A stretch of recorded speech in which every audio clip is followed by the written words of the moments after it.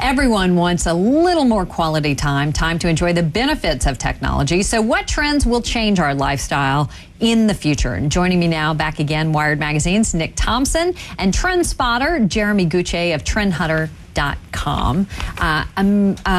Nick, so many advancements, I think, in the last decades, when you look at how we communicate in particular, and you think what can happen next, given how much we do online. But you have some ideas. You think there are many advancements we're going to see very soon.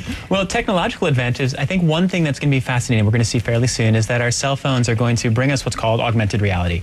And that is, we're starting to see that, but you'll take your cell phone. It'll be much more powerful. You'll pay your bills with your cell phone. You'll get into the metro with your cell phone. Yeah. But you'll also be able to say, okay, I'm walking on 58th and 8th Avenue, and you'll sort of flash it, and it'll tell you the history of the area. Or you'll look at the fruit stand, and you'll get some information about where that orange came from, and things like that. And suddenly you'll have windows into, massive amounts of information that you didn't have before. That is instant and at your fingertips. That is instant and that it's in your cell phone, which will be more powerful than your computer. And what about, expand on that a little bit in terms of how we get our information. I just bought my husband a Kindle, but are they actually going to take off? Because they haven't quite yet reached that sort of pinnacle point, have they? And what are some other examples?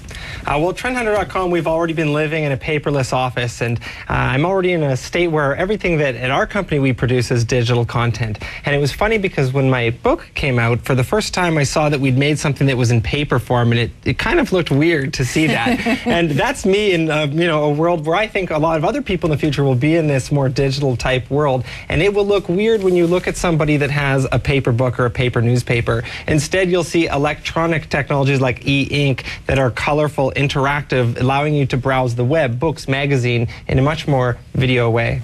What is the next big thing, the next iPod that's going to take everybody by storm that we're going to see in the years ahead? We're going to see a tablet. We might see it in the next year. It won't take off. All of these gadgets take a whole bunch of time, but there's going to be a tablet. It may well be made by Apple, and it'll be sort of halfway between your computer and your iPod, and that will be the way you read magazines. It will be a way that the problem with the Kindle right now is that you can't, there aren't graphics. It's all black and white. It's all e-ink. So the idea of a tablet would be like a Kindle-like experience where you can have immersive graphics, where you can have internet access, where you can interact with it. So maybe it'll be Apple, maybe it'll be Amazon, but that's going to come out next year, and in 5 years is going to be huge.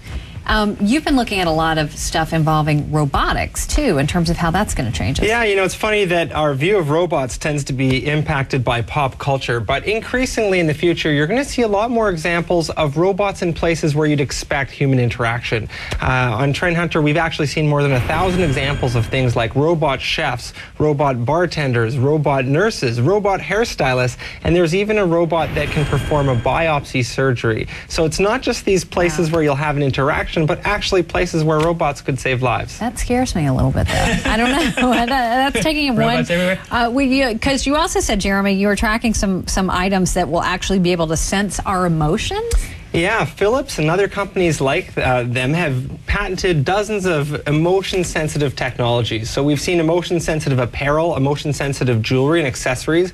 So imagine you're talking about those like stones that turn colors or whatever. No, this is something that's more technological. No, that was the '60s, Campbell. It's more like your cell phone. When you get frustrated with it, it just gets harder to use. Yeah, exactly. But imagine jewelry that can sense your biorhythms and better understand whether or not you're frustrated. Or imagine coming home after a stressful day and your emotion-sensitive technologies can understand that. So the mood lighting in your house, your playlist, starts to be based on something that will cheer you up. That is bizarre.